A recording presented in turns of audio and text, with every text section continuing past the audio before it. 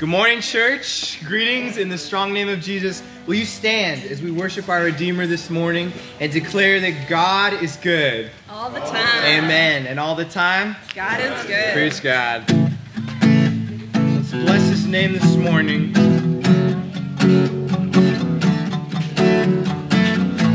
Blessed be your name, the land that is plentiful.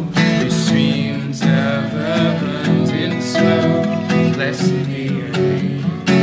Blessed be your name. Blessed be your name. Found in the desert place, walk through the wilderness.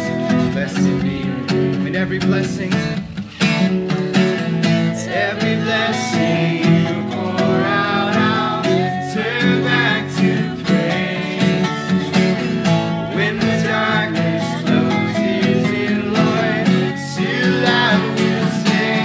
blessed be the name of the Lord. Blessed be your name. Blessed be the name of the Lord. Blessed be your glorious name. Blessed be your name. Sun shining down as it should be. Blessed be your name. Blessed be your name. Oh, marvelous of the rain. Blessed be the of the rain. Blessed be every blessing. Proud I'll turn back to praise. When the darkness closes in, Lord, still I will sing. Blessed be the name of the Lord. Blessed be your name. Blessed be the name of the Lord. Blessed be your glorious name. Give and take away. You give and take away. My heart will choose to say, blessed be your name. You give and take away. Give and take away. My heart will choose to say, blessed be your name. Blessed be the name of the Lord. Blessed be your name. Blessed be the name of the Lord. Blessed be your glorious name. Blessed be the name of the Lord. Blessed be your name. Blessed be the name of the Lord. Blessed be your glorious name.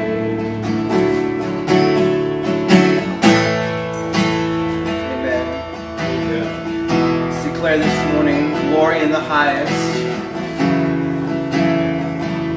You are the first. You are the first. You go before. You are the last. Lord, you're beyond. Your name provides. You're all to see.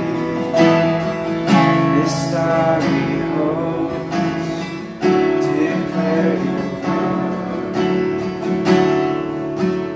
Glory in the highest. Glory in the highest. Sing glory. Glory in the highest. Apart from you. Apart from you. There is no God. There is no God. Light of the world.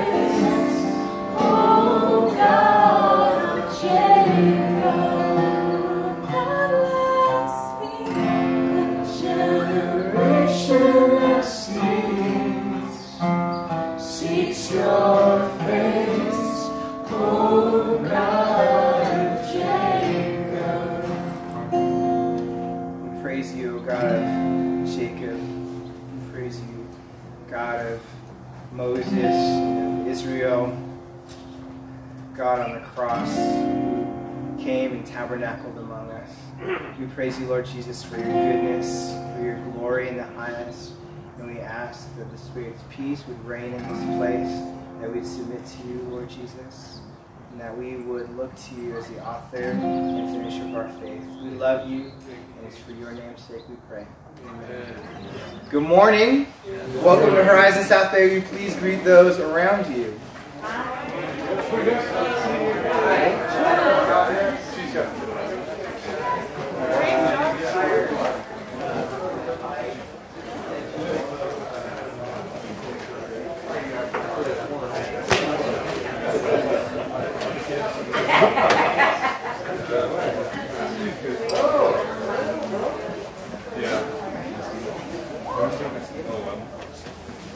Hey, good morning, everyone. Welcome to Horizon South Bay Church. New logo, new website, new sign, new shirts coming, right? Need a new hat, right? New hat.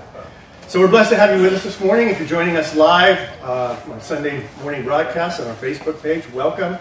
Welcome, all you guys out in the field there. Nice to see you. Blessed to have you with us this morning.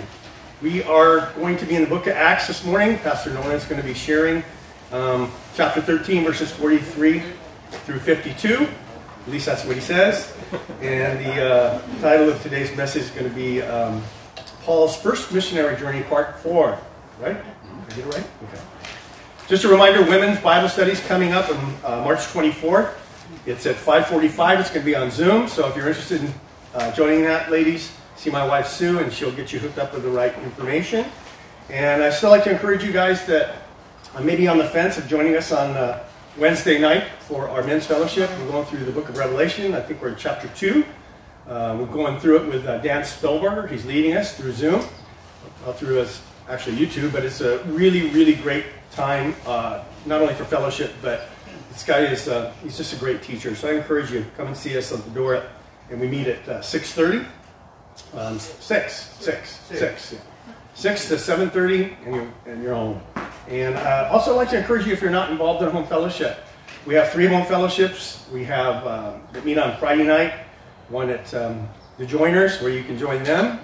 Join them. Happy to go together. And they actually meet in person and on Zoom.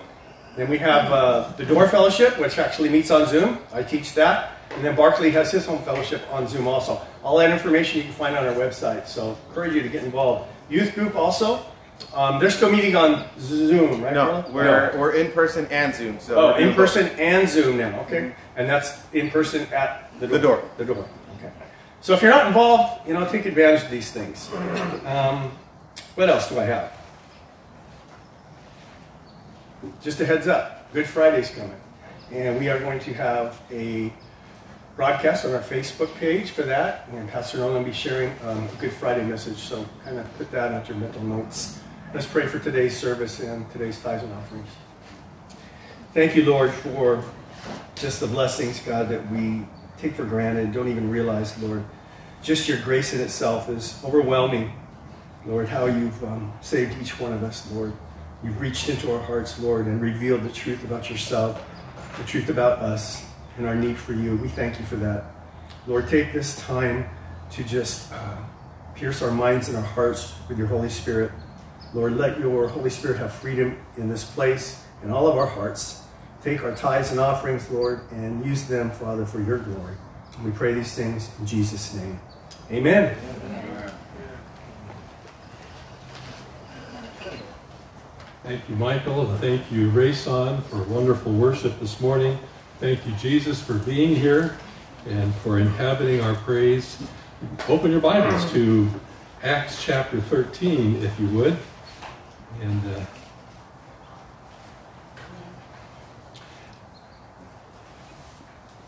sometime back, I can't remember when exactly it was, but sometime back we had a missionary speaker that came and spoke at our church, and maybe you remember this account that he gave. He told an embarrassing story about himself. He said, not at your church, but he said, one of the places that I went and spoke, I got lost on the way there, couldn't find the church. I finally got there just in time. The singing was all over. Got out of my car, the deacons met me, took me up to the pulpit, go. And he said, I had to go to the bathroom really, really bad. I'd been out on the road for a long time. And he said, so I just told the people, excuse me, but I have to go to the bathroom. And so he walked off the pulpit, and he's on back in a few minutes, and he came back and finished his sermon. And that was an embarrassing time for him. I was trying to put myself in that position until this morning. I left home, and as I got on the highway, my practice is if I run late on anything on Sunday morning, whether it's still studying or contemplating or whatever, I shave in the car on the way to church. Guess what happened this morning? My razor was dead in the car. Judy left. When I left this morning, she kissed me goodbye, handed me 2 pieces of bacon, and he said, you're going to shave, aren't you? And I said, oh yeah, I'll shave on the way. Welcome to the men's retreat of Horizon South Bay. As I'm here before you in my unshaven glory. But nevertheless, we're here, and you didn't come to see me anyway. You came here from the Lord. So that's what we're going to do this morning. Let's pray before we begin. We praise thee, O God, for the Son of thy love, for Jesus who died and is now gone above. Hallelujah, thine the glory. Hallelujah. Amen. Hallelujah, thine the glory. Revive us again. All glory and praise to the Lamb who was slain, who has borne all our sins and cleansed every stain. Hallelujah, thine the glory. Hallelujah. Amen. Hallelujah, thine the glory. Revive us again. Revive us again. Fill each heart with thy love. Make each soul be rekindled with fire from above. Hallelujah, thine the glory. Hallelujah. Amen. Hallelujah, thine the glory. Revive us again. In Jesus' name we pray. Amen. In our last study in Acts chapter 13, we finished studying through Paul's longest recorded sermon delivered to the Jewish congregation along with the Gentile proselytes. He was at the synagogue in Pisidian Antioch, and this was the land of the Galatians, present-day Isparta province in southwestern Turkey. Paul and Barnabas were on Paul's first missionary journey, approximately 44 to 46 AD. The missionary journey would last 2 years. They had taken along with them Barnabas, the young cousin of, John Mark, the young cousin of Barnabas. But for some reason not specified, John Mark left the team and returned to Jerusalem. Paul preached a powerful sermon that day under the power of the Holy Spirit, presenting Jesus as the culmination of Jewish history, the perfect fulfillment of prophecy, and the only justifier of sinners. The New Testament wasn't written, so he preached from the Old Testament, and he preached showing Jesus as God's forever plan of redemption. Because you see, Jesus' death, burial, and resurrection was all prophesied in the Old Testament. It would be by this plan that God would bring forward the sure mercies of David to all who believed upon him. Promises that were given to David, clear back in Isaiah chapter 58, or about him, and to David in 2 Samuel chapter 7. Everlasting life in the Messiah's kingdom, that's what the sure mercies of David was. And so Paul preached about those blessings and what it meant for the day that they were in. The lesson really concluded with this thought: everyone who believes is justified by their faith. Justified meaning just as if they had not sinned, if they believed upon the Lord Jesus Christ. Paul's sermon ended with a conclusion which wouldn't be very popular in today's milquetoast, come to Jesus and be happy service era. He ended his sermon with a dire warning from Habakkuk's ancient prophetic call to Judah 600 years earlier, from Habakkuk chapter 1, verse 5. Paul, through the Holy Spirit, was warning and pointing toward all who would come and hear the message of the gospel but not believe upon it. Back in the past, the present, the future, these were the words that he quoted from in Acts chapter 13, verse 40. Beware, therefore, lest what has been spoken in the prophets come upon you. Behold, you despisers, marvel and perish, for I work a work in your days, a work which you will by no means believe, though one were to declare it to you. Clearly, the unbelievers who fall into this warning were responsible for their decision not to believe. There was no lack of expense paid for the salvation of the people then, as there isn't today. Jesus went to the cross and paid and provided atonement for every person's sin by his death on Calvary. They had received the message from the same people that received it that did accept the message of salvation, that ambassador that God had sent to them by the Holy Spirit. All of this offer of salvation came from God, who Scripture says desires all men to be saved and come to the knowledge of the truth. You should write that down somewhere, 1 Timothy 2, 3 through 4. That's God's desire, that all men should be saved and come to the knowledge of the truth. The same God who loved the world so much that he gave his only begotten Son, that whosoever believes on him should not perish, but have everlasting life. Our most famous verse that most of us can quote easily, John 3:16. There was no shortage of love or desire or power or method on God's part to keep them from belief, culminating in their damnation. In fact, here he uses the word perishment. God cannot be blamed for their unbelief. This was their decision, opposing God's desire and rejecting God's love. And God held them responsible. Now, let me tell you some things that, an introduction to the introduction, I guess. I have worried over today's message. Worried, I suppose we'd have to say worried, because there are things to share today that are not agreed upon by many scholars in the world of Christianity today. And yet, one of the blessings or curses of having to go through the Bible verse by verse is you can't pass over things that are difficult. You have to go through them. And you have to think through them. And you have to study through them. And you have to come to your own conclusions through them. And you have to think of the messages that you've heard and the books that you've read. There were 3 books that I read for today's message, trying to make sure that, the hardest thing, the biggest worry of every pastor, and those of you guys that are pastors that teach, the hardest thing is the biggest pressure you feel is always to make sure that you rightly divide the Word of God. That's the most pressure-packed thing in your heart as you're studying and preparing to teach. And so as I present some things that are my conclusions on things that all people, maybe that some of you don't agree with, I'm just telling you that these are my conclusions. And but I feel that it's my responsibility to share them. Some would agree in our day, since about 1500 AD, yes, unbelievers are responsible, but in all actuality, the reason they chose unbelief was that God hadn't chosen them for salvation. He sovereignly chose and determined their lostness and damnation as he chose others for salvation. Now, this is a doctrine that I personally have difficulty with.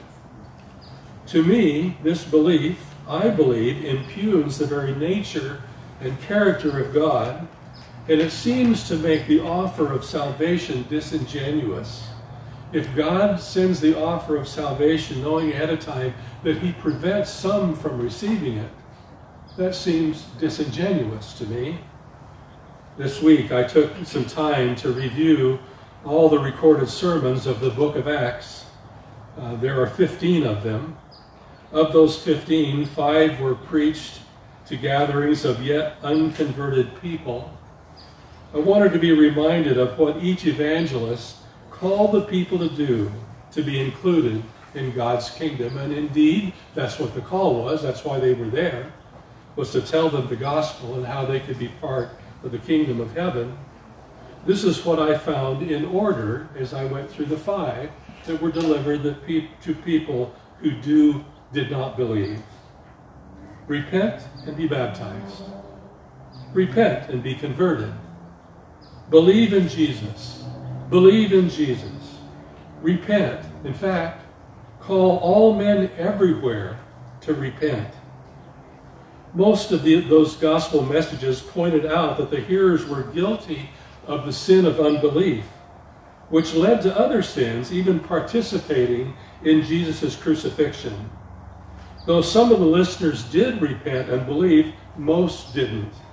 And that's the way that it happens today, in our day. In fact, Jesus told us that ahead of time. He said in Matthew chapter 7, verse 13, "Enter by the narrow gate, for wide is the gate, and broad is the way that leads to destruction. And there are many who go in by it, because narrow is the gate, and difficult is the way which leads to life, and there are few who find it."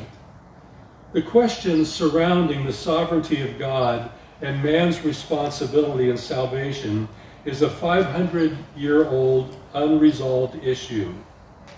Even though it's about salvation, a person's position on these issues doesn't determine anyone's salvation.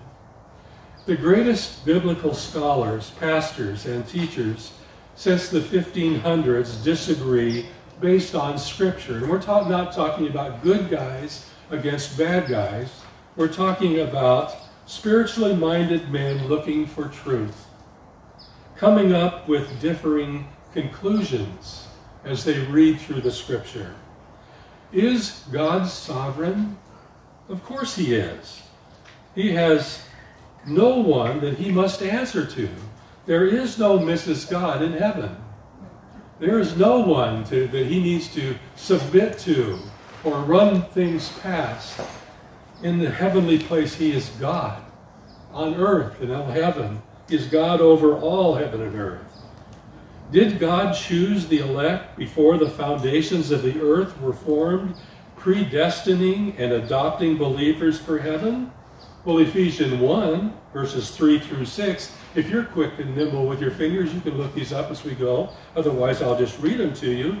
But Ephesians 1, verses 3 through 6 says, yes, that's absolutely true. God did choose the elect before foundations. Let me read it. Blessed be the God and Father of our Lord Jesus Christ, who has blessed us with every spiritual blessing in the heavenly places in Christ, just as he chose us in him before the foundation of the world, that we should be holy and without blame before him in love, having predestined us to adoption as sons by Jesus Christ to himself, according to the good pleasure of his will, to the praise of the glory of his grace, by which he made us accepted in the beloved. Can a man do anything to merit salvation? Nope. Ephesians 2, 8 and 9. Nope is a Hebrew. No, it's a Greek term. It means no. For by grace you have been saved through faith, and that not of yourselves. It's the gift of God, not of works, lest anyone should boast. Was the death on Calvary of Jesus efficacious, meaning was it effective? Was it effective enough to take the sins of the whole world away?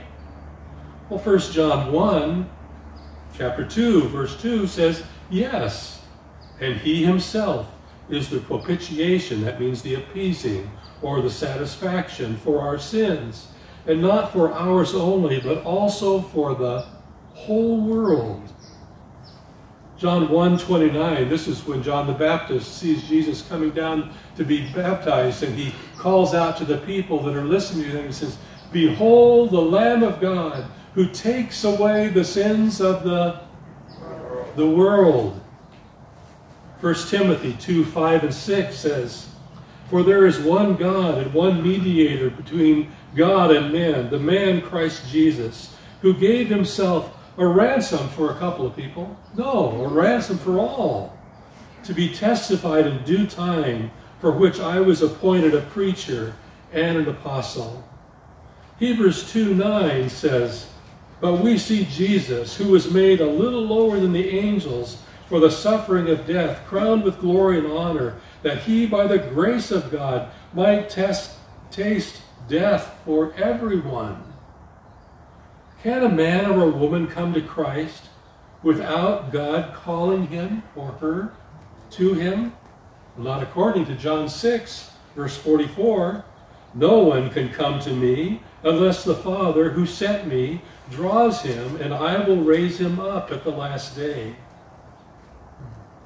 The question is, has God been calling to all men ever since this time?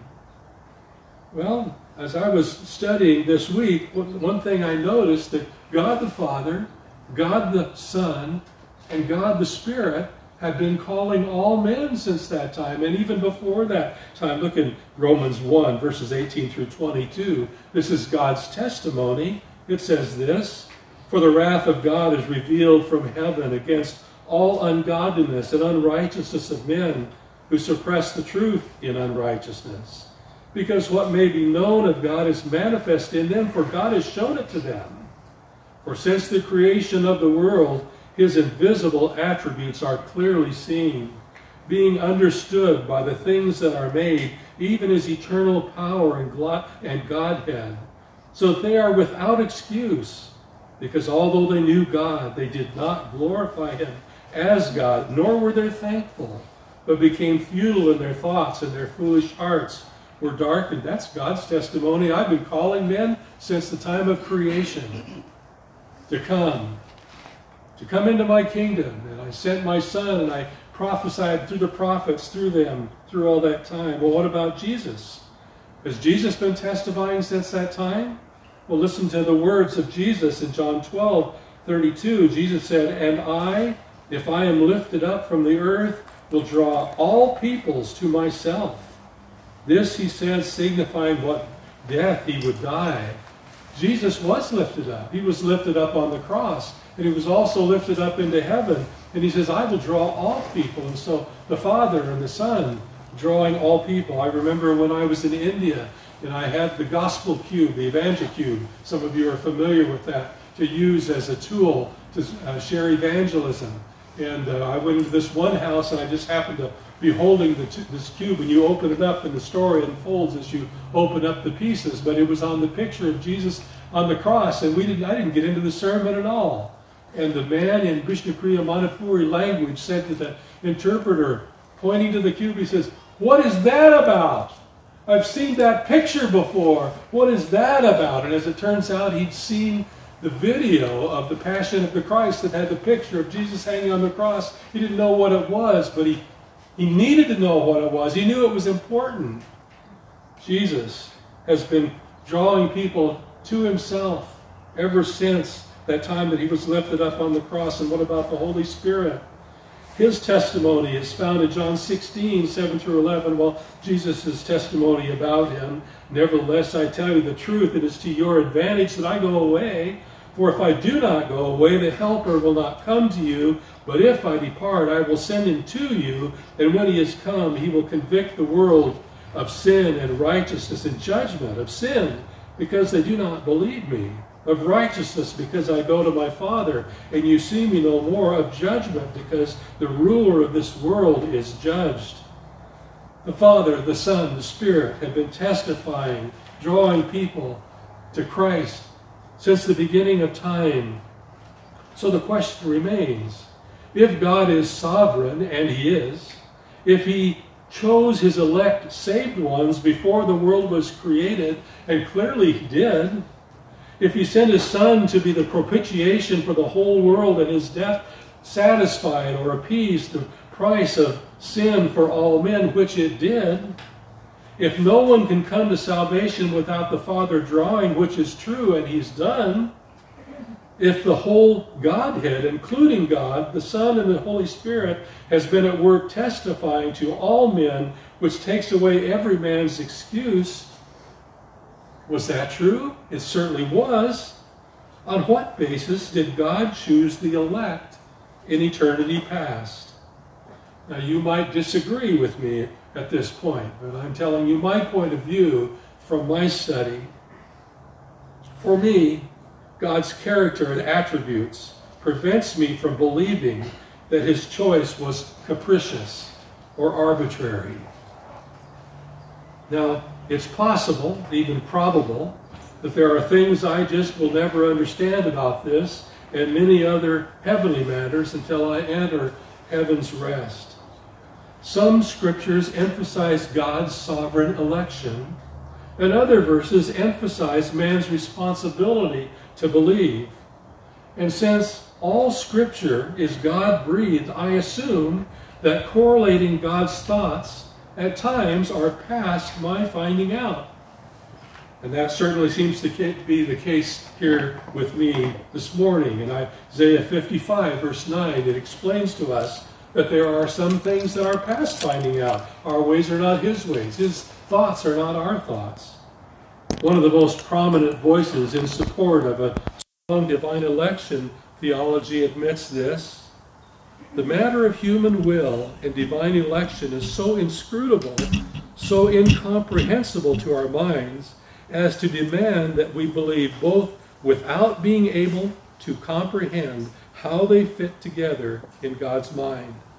You know who said that? John MacArthur, a champion for God's sovereignty. Some things are just difficult. Chuck Smith said almost exactly the same thing from the other side of the issue in Calvary Distinctives.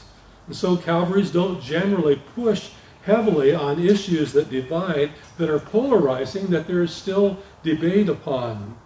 C.H. Spurgeon, though a staunch Calvinist, refused to preach on the delineation of these seemingly contrary beliefs, leaving it to heaven to sort them out. In fact, he said in one of his sermons that I looked at this week, he said, when I get to heaven, I'm not even sure that even then my mind will be able to correlate the truths of both of those things, of God's sovereignty and man's responsibility in choosing Christ. John did say in John 6:37, all that the Father gives me will come to me, and the one who comes to me I will by no means cast out. So it certainly seems that God chose in eternity past who and who would not be saved. The ones who he chose, the elect, he gave to his Son, and they will come to him, and Jesus won't cast them out. They're saved. Our question, my question, perhaps your question is, how or on what basis did God choose? Was it simply divine prerogative, or did some other consideration prompt his choice? Well, we're not given the details. Evidently, God wants us just to trust him in matters that are too high for us to fully understand. But this is what I think. This is what I think. This is what Norlyn thinks. You may disagree. This is what I think.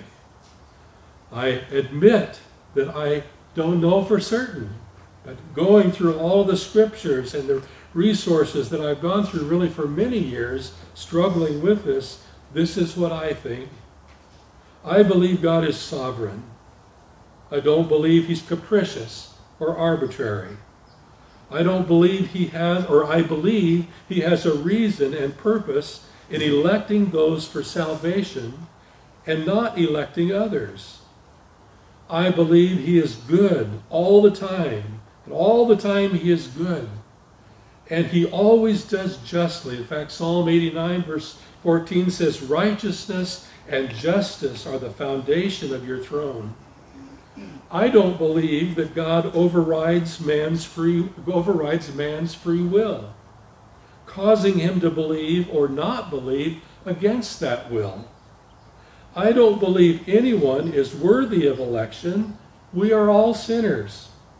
But I do believe that there are two attributes of God which play upon his choices, the ones that he made in heaven regarding the elect. Again, I want to say this is my opinion. You may have another opinion. And if you'll have grace for me, I'll have grace for you. The first attribute is his attribute of omniscience. God knows everything at all times, past, present, and future. The truth of every matter is always before him. He knows it all. He guesses not. The second is his eternal nature, his infinite nature. He was and is and evermore shall be, Revelation 1:8 says. God accommodates us in our earth-boundedness by walking with us in time linearly, moment by moment. But he's not bound to time this way. In his eternality, all of time and all of the information about what has happened, what is happening, and what will happen, he experiences at the same time. He's not dependent on the clock to pass to know what's going to happen.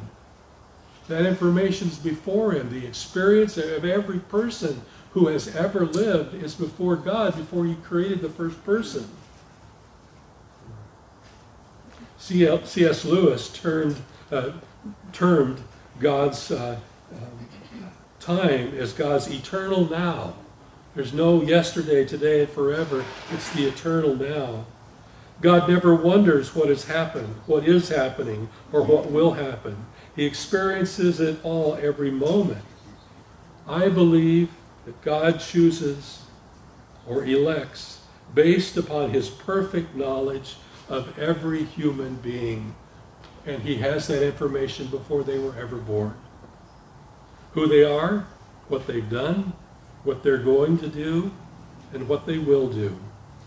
He sees it all, and he knows it all perfectly and presently. He doesn't guess or suppose. He knows. He chooses based upon that knowledge. And no one can question him on his choices because his perfect knowledge is never wrong. Long ago for us, before creation, he knew all of this, every experience of every man, woman, or being. He elected. He gave the elect to his Son, and his Son received them. He received all who believed. Our free will wasn't violated. We've always been responsible for our own choices. We still are. Yet God's sovereignty reigned throughout eternity by his foreknowledge. I love the way John Corson described our salvation experience. The opportunity came by.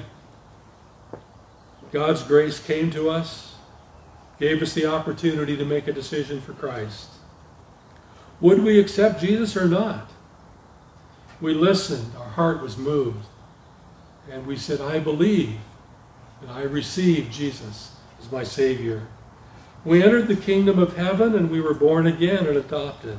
As we approached the entrance, we saw a sign that said, whosoever will may come. Quoting Revelation 22:17.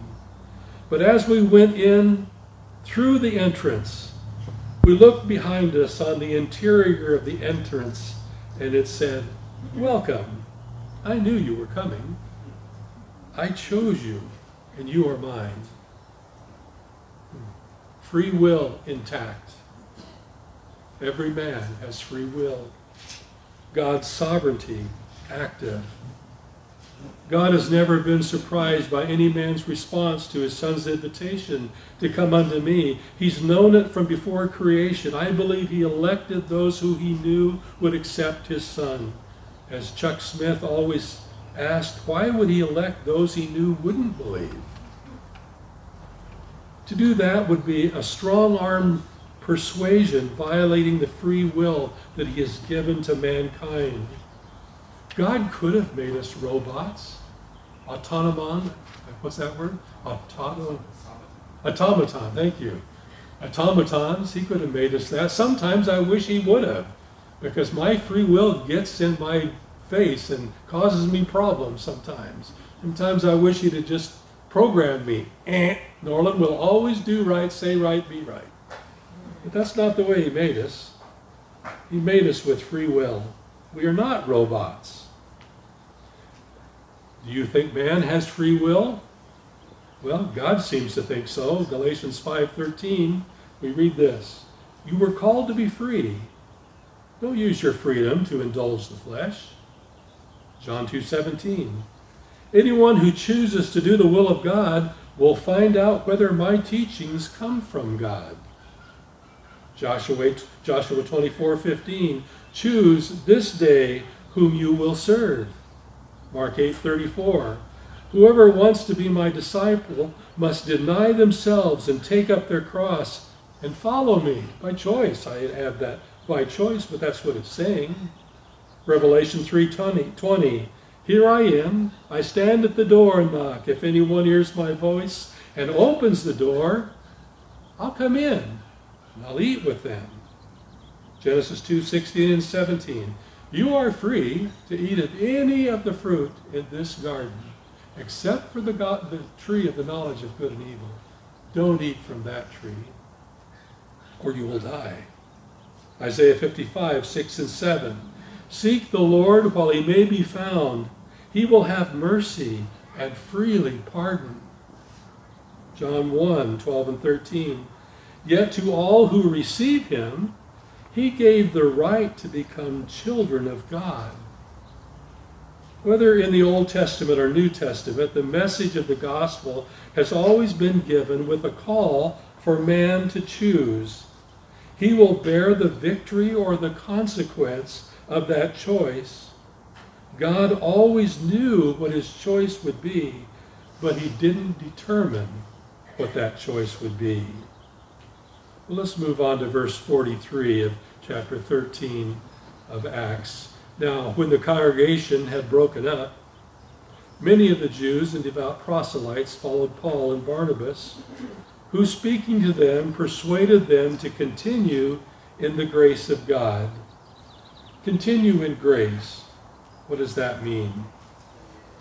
MacArthur writes, some in the crowd who heard Paul's sermon apparently professed to believe. As they continued speaking to them, Paul and Barnabas were urging them to continue in the grace of God. Whether the faith of those listeners was genuine or not immediately apparent, they needed to validate their confession by continuing in the grace of God. Perseverance is a mark of saving faith. The Apostle John describes those whose faith was not genuine as those who went out from us, but they were not really of us. For if they had been of us, they would have remained with us. But they went out in order that it might be shown that they are not of us. 1 John 2:19. Our Lord also stressed perseverance as the mark of true saving faith. Jesus therefore was saying to those Jews who had believed him, if you abide in my word, then you are truly disciples of mine. It is the sign of true branches that they abide in the vine. Jesus goes on and he says, I am the vine, you are the branches. And that whole discussion in John 15, 1 through 6 is a delineation of the importance of remaining in the vine. If you're not, perhaps you weren't in the vine to begin with. Continuing in grace certainly seems to prove that salvation actually took place. Though some are pretty good at faking it, to not continue certainly leaves many questions for the observer. Of course, God is the only one who knows the heart. At worst, not continuing proves salvation has not occurred. But it's God who has to make that judgment, not us. Pastor Bob Hoekstra writes this, yes, grace is not only the way we begin with the Lord, but it is also the means by which we go on with the Lord. God's grace is to be sought every day. It is a major error of the faith to relegate grace to days gone by. We can praise and thank the Lord for all of his grace experienced in previous years. Nevertheless, the grace of God is essential today and each and every day. Also, it is so fitting that the saints in one town were exhorted to continue in the Lord, whereas in another town they were called to continue in grace. Grace cannot be separated from the Lord Jesus, for you know the grace of our Lord Jesus Christ. 2 Corinthians 2, 8 and 9. This morning as I'm sitting here in this front row, and I'm struggling with many things. I have been for some time. You know some of those. And I'm sitting there knowing the things that the Lord's put on my heart to share in the passage of Scripture we're looking is very important. And I'm just praying as we're worshiping, and the lyrics of the songs are going through my heart, and there's producing in my heart this desire. I hope that you felt that desire too, that desire to be closer to him, to seek his grace in the difficult times of your life. I'm sitting there in the difficult times knowing my responsibility and saying, God, give me the grace to share things correctly from your word with the right heart in sharing those things. Grace is not a one-time thing. It's a way that we walk with God and we go with God. The book of Hebrews contains several warning passages aimed at those in that perilous position. They're summed up in chapter 10, but it says this in chapter 10, but my righteous one shall live by faith. And if he shrinks back, my soul takes no pleasure in him.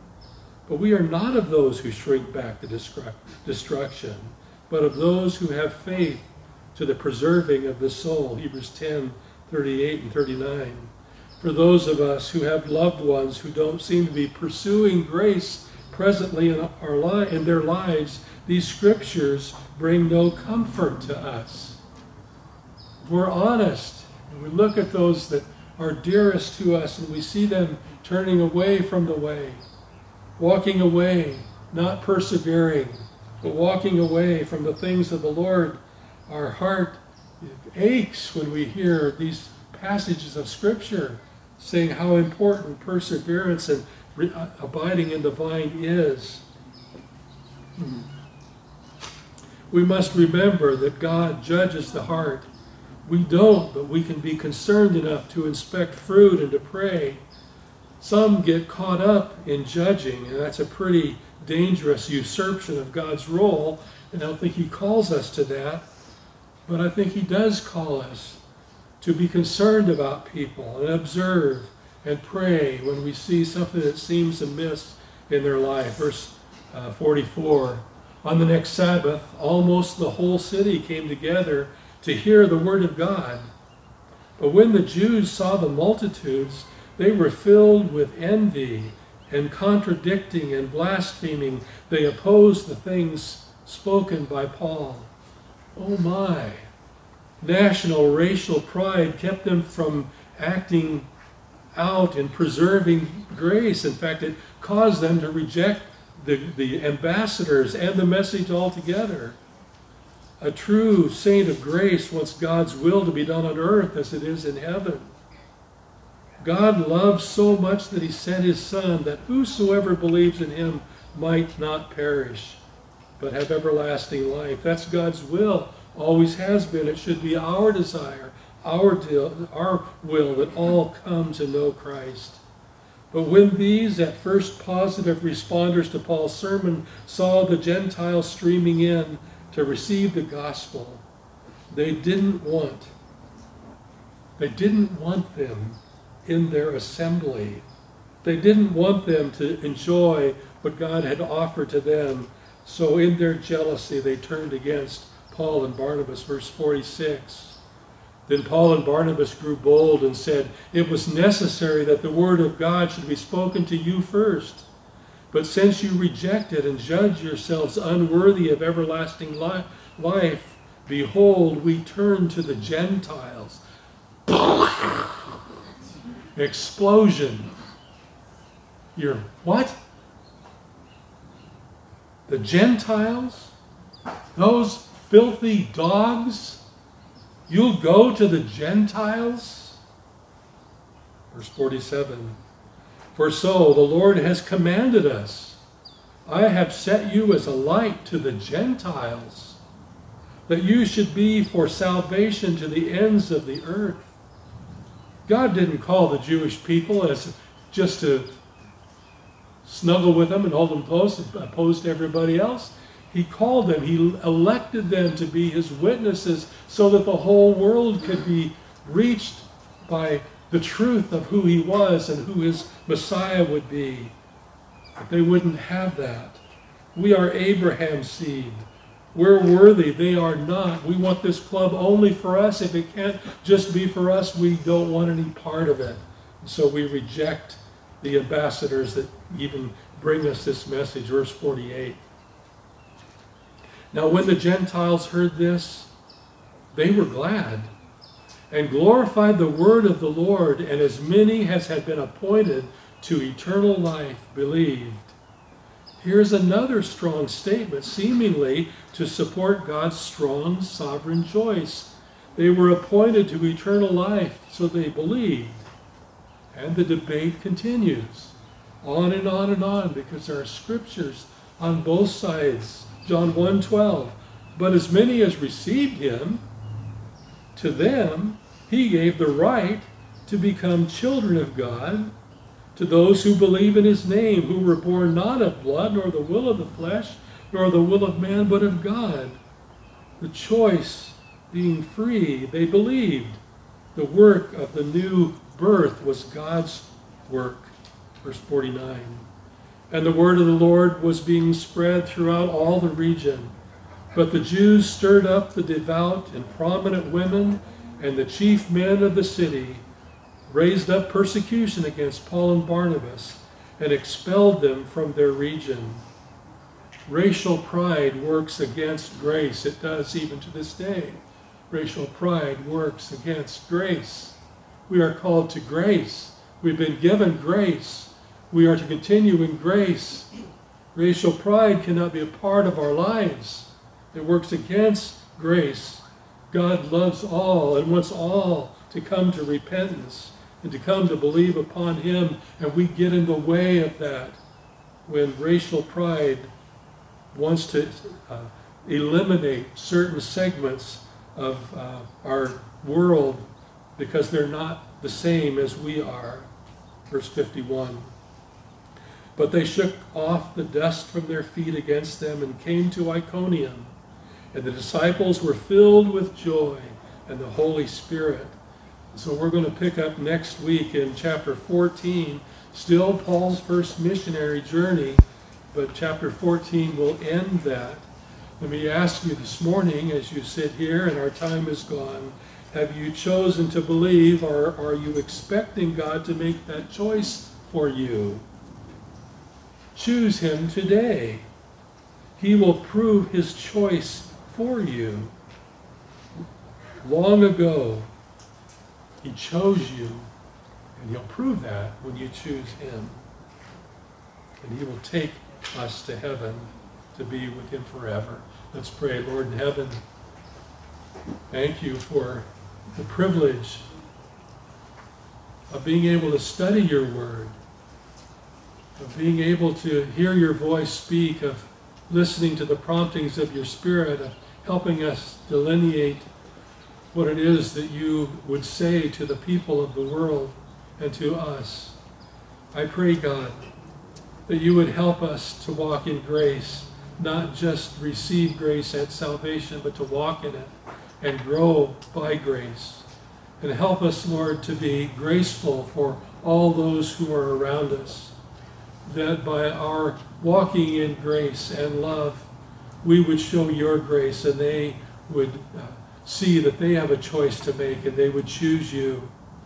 Lord, be with us this week. We thank you for the grace you've given to us. And we pray this in Jesus' name. Amen. Amen. Thank you so much, Pastor. If you are in need of prayer, we have Mike and Sue to partner with you in prayer. Let's stand and proclaim God's goodness. Let's sing You Give and Take Away. You give and take away. You give and take away. My heart will choose to say, oh, blessed be your name. Blessed be the name of the Lord.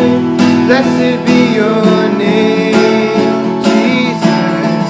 Blessed be the name of the Lord. Blessed be your glorious name.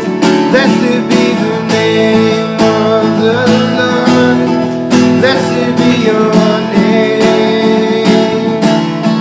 Blessed be the name of the Lord. Blessed be your glorious name. You give and take away. You give and take away. My heart will choose to say, so blessed be your name. You give and take away. You give and take. You believe it, church? My heart will choose to say, well, blessed be your name. Amen. Thank you so much. Praise God. Grace and peace.